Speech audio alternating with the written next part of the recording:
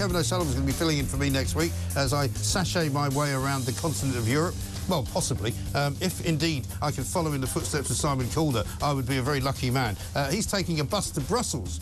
I mean, what could possibly go wrong? That's what he's saying.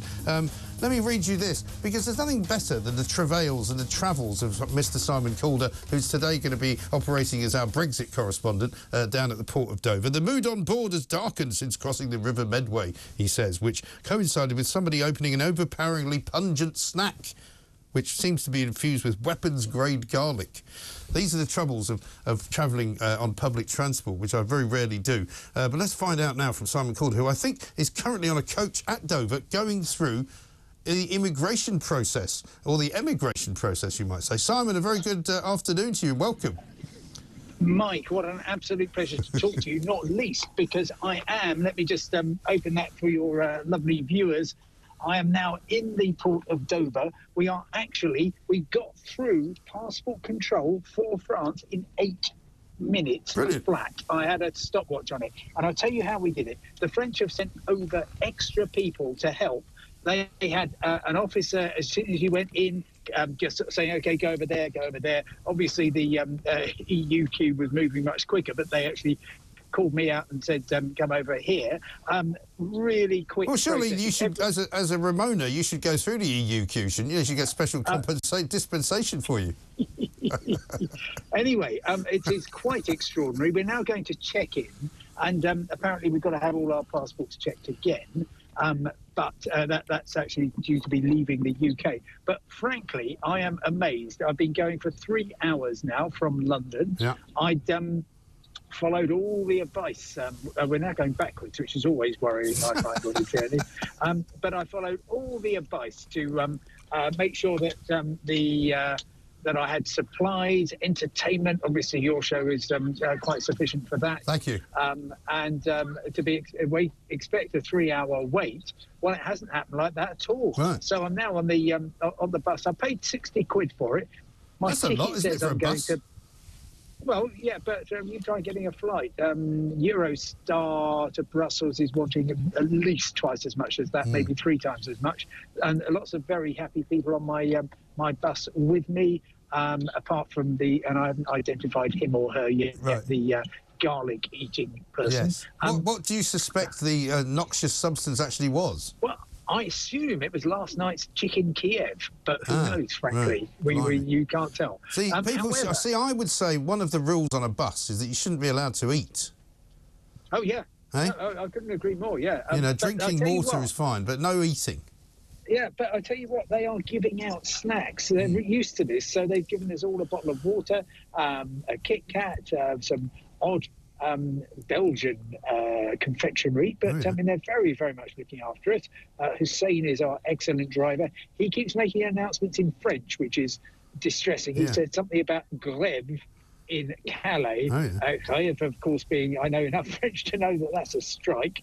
But honestly, it's not going too badly at all. Yeah, well, I noticed that last night they set fire to Emmanuel Macron's favourite restaurant, La Rotonde, in Paris. Yes. And they targeted it because that's where he had his celebration party last time he won an election.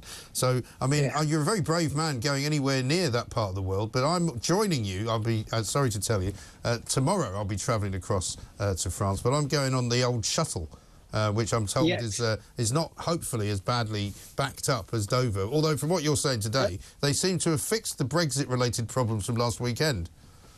Well, they are absolutely doing all they can to get people through, which is terrific.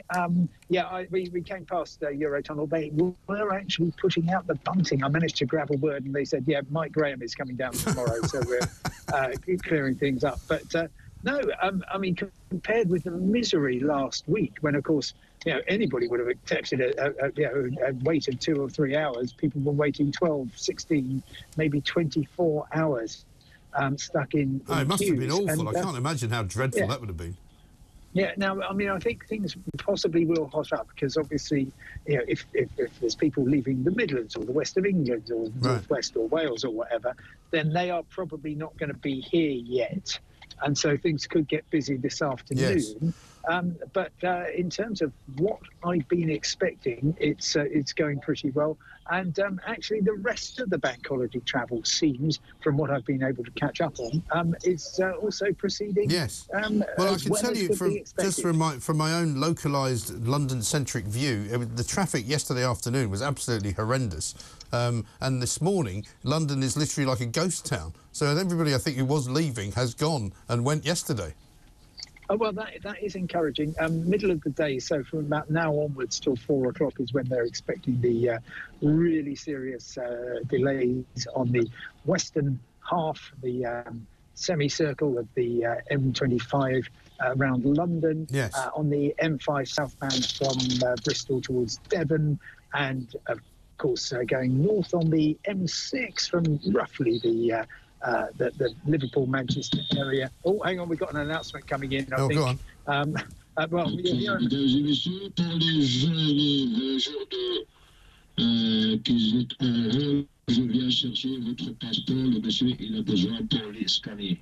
Rien ne va plus.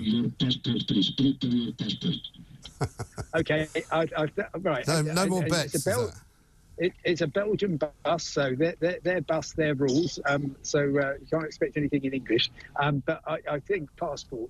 So I think either we have to get off the bus and hand in our passports again, or Monsieur, it looks as though, Hussein, the driver, very good man, is coming around and picking up passports. Well, I was told, we had a coach driver who called us up the other day, and he said that there's a two-stage process, that the G4S will take your passports while you're still in the sort of cruising area of the British side, and then you go into the shed, as he called it, where the French will wait for you, where they will then look at them, and that supposedly only takes about 5 minutes, he said. But then the problem is that apparently they're very keen after that to have a rest, the French, because obviously it's very tiring. So they take a sort of a break between every coach that they see, which is partly why things take such a long time. Absolutely not the case. I was the last one, obviously, going through. Oh, here we are. Hussein is collecting passports. So I'm going to have to give papers. Mine. Give us your papers. Yeah, hang on. What have I done with it? This is the EU superstate you're dealing with now. You know. If it wasn't for the fact that they're so administratively, challenged, you'd be all right. There we are. Yeah, that's it. I'm sorry we can't let you in. Kit Kat box, they are. Here we are. No, I just need to get a picture of you with your excellent...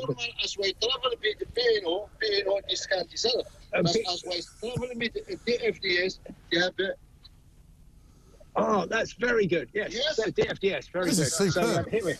I know. It's like we're in our own reality show, Simon. It's brilliant. Travels with Simon Calder. I must say, it's very generous of you to give up your Easter weekend for your viewers and listeners and readers. Because you're actually going on a journey where people can follow you all the way to Brussels, right? Well, who knows if I'm going to Brussels? Mike, I've got exactly no idea how I'm going to get back. Given all the chaos last weekend, I am not going to book a train back from Lille or from Brussels or a flight or anything else. And I may jump ship at Calais if I won't come straight back and then come back. Now, of course, people are going to say, hang on, matey, you haven't got a car. And they don't take foot passengers on Friday afternoons, which is all true, because there's no money in foot passengers. They just get in the way, basically. That's bonkers, isn't it? I do have a secret weapon in the shape of a folding bicycle. So I can, if I extract from Hussein my folding bike, I will then become a cycling passenger, and I can come back on a ferry. Right. Or you could always you could always try stowing away on a lorry, because nobody does that anymore. They wouldn't expect it. Michael, that is really uncalled for. What do you mean? Okay. Look, the other thing is that I've just been told by DFDS that that there is a queue of 60 to 90 minutes coming back. Oh, really? Through Calais, which is interesting. I presume those are the people who went over last week and they're all now coming back. So I will try and find out about that. Yes. But meanwhile, it's a happy bus, as you can tell. They're saying the driver is very popular amongst his excellent passengers. He's recruited a young lad to hand out more chocolate and more water. I mean, frankly, it's difficult to define living the dream, but I think you'd be hard-pressed to look much further than this. Yes. Well, if you get terribly badly stuck, I might be able to find some room at my rented gaff for you. not a million miles away lovely. from the D-Day beaches.